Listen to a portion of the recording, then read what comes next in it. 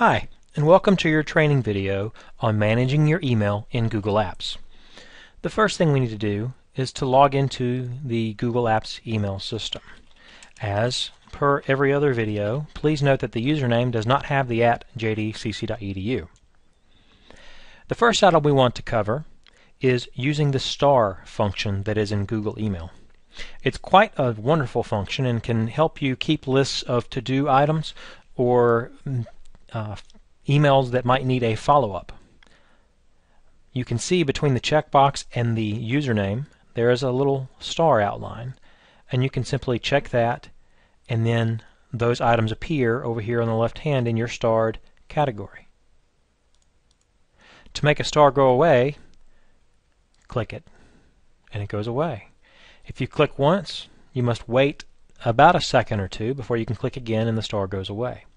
Now that seems rather good, but Google has gone one step further, and if you have not watched the settings video you may want to watch that, but we'll try it here. We'll go into our mail settings, and you can see in the stars section here that you can drag and drop stars up and down and have multiple stars to choose from.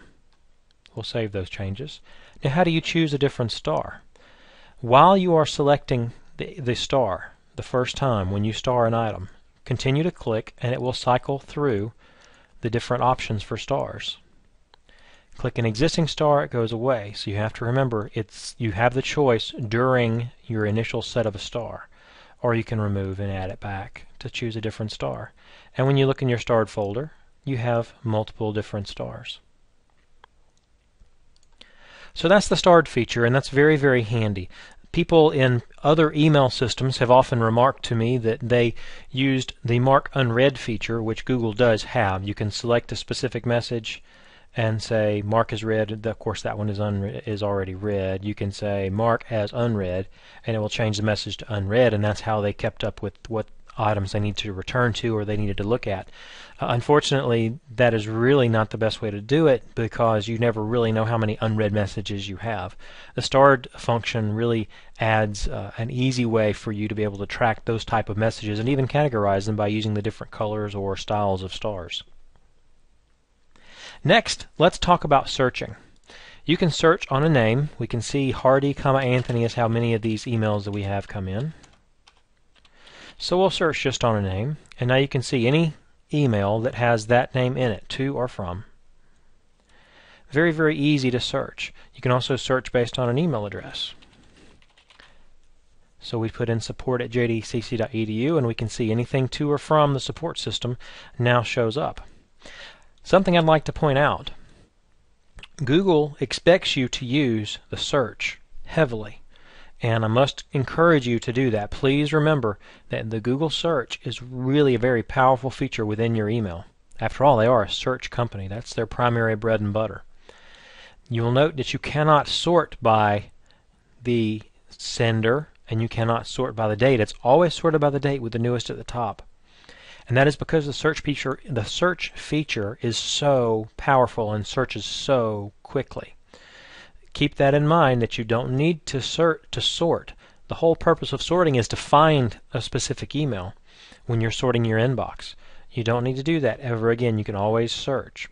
Now, if you're looking to search by date or other functions, here is a slightly more advanced search options screen, which I clicked by clicking the Show Search Options link up top. And you can fill these items in. You can even say search within 1 day of, and you'll see they have different formats for you to use down there. Search within 1 day of 6/30/2010. We hit enter to search, and now we see only items that are within 1 day of 6/30, 1 day before, 1 day after. So that's a very, very handy thing. You can also search on attachments. Has words, does not have words. So if one day, we didn't want to have anything that had the word Mooney in it, that one email that had Mooney there is now gone. So we'll go back to our inbox, and the next thing I would like for us to discuss with you is labels. When you think about labels, I want you to remember that they can be used exactly as folders in most email systems that you might be used to, as they can there. The difference between a folder in a standard email system versus a label is very, very simple. Think about the actual items. Think about a manila folder, nothing computer related, but a manila folder you may have in your office. If you take a piece of paper and put it in that folder, it can only go in that one folder. That piece of paper cannot magically appear in another folder. Definitely not one more, not two, three, four more. If you put a label on that piece of paper, you might be able to put 4, 5, 6 labels on that paper or more. However many would actually fit depending on the size of your label. That is why Google uses labels. You can think of them as folders, but really and truly they have much more functionality. So, without going any further than that, if you want to simply use your labels as folders, we're going to keep this simple. We'll do the advanced stuff in an advanced class. Let's look at it like this.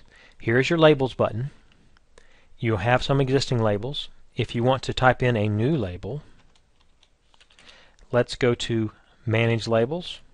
It's going to take us to a screen where we can create a new label.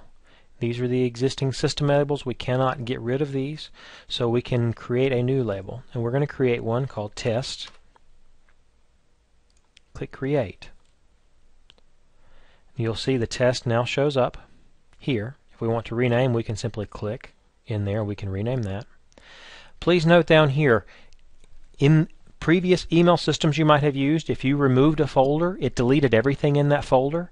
The difference with this system also as well is a very, very good thing. If you remove the label, it does not remove the message with the label. So you can still find it with search, or if there are other labels attached to the message, you can still find it that way. It's a very, very nice feature to have.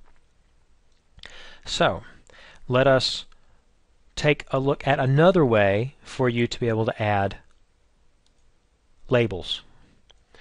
If I want to add a label over here, perhaps I want it to come underneath another area, or I want to simply create a new label. Instead of going into my Manage Labels like I did here and visiting an entirely new screen, since I know most of my labels are here and there are a few more, I can click 4 more and I can see chats, all mail, spam, trash, and Manage Labels. There is a Create New Label link here. I can simply click Create, Test 2, and click the Create button, and now Test and Test 2 both show. If I click those labels, you'll see there's nothing that has been labeled with that, or if you think of it as a folder, there's nothing in the folder. To put something inside this folder, or to add the label to the message, if I click on these little dotted dots to the left of the check mark, you can see how my cursor turns into a hand. I'm going to pull this Gmail team, and you can see I can drag it over. It says Move One Conversation, and when I drop, it tells me up top the conversation has been moved to Test. I can say Undo, and it will literally put it back. That treats the message just as if it were going into a folder. So you can use these exactly like they were folders. If I click on the folder Test, I can now see that the message is there. If I want to move multiple messages, I can simply select multiple messages, and I can say Move to Test, and it literally takes them out of the inbox and puts them over here. Now, one of the advantages of labels is that I can have more than one on it, more than one label on a message. So I can say these 3 messages are going to have the label Anthony Hardy. Notice they did not leave my inbox, but now they have the label Anthony Hardy. So they're in my inbox, and if I click over here on the what you normally would think of as a folder, those messages show up as well. You can see that they're going to be labeled with Anthony Hardy, and they're going to be in your inbox.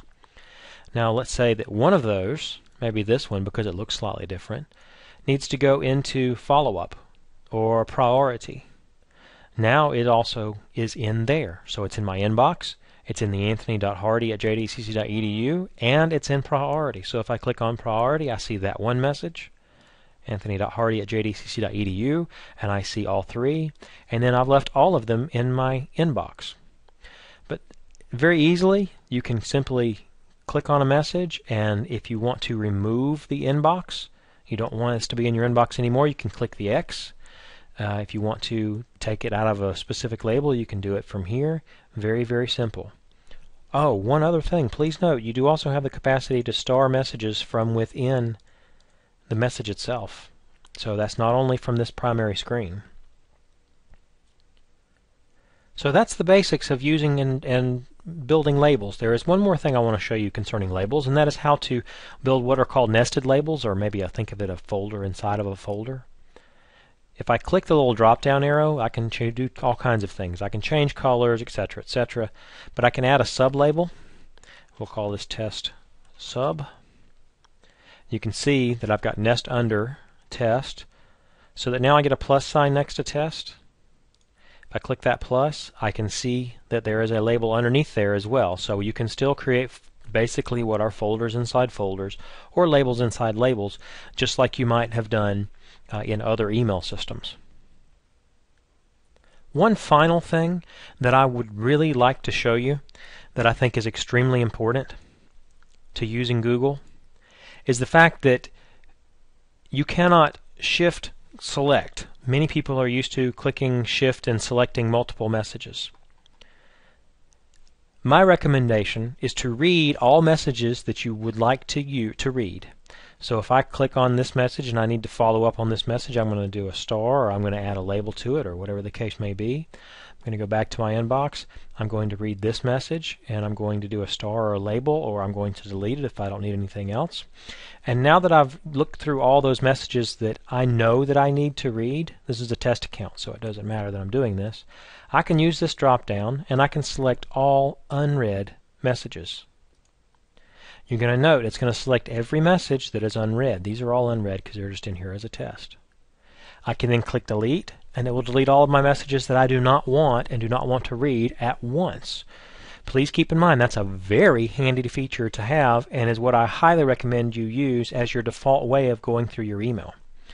Read all of the messages, mark every message that you would like to mark, go ahead and read them, that you want to keep, and every message that you do not want to keep then will be unread. You can select unread and hit delete.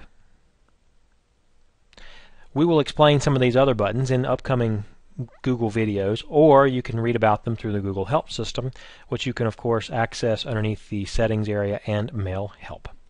If you have any questions about this or any of our other videos, please be sure to send them to support@jdcc.edu. Thank you very much.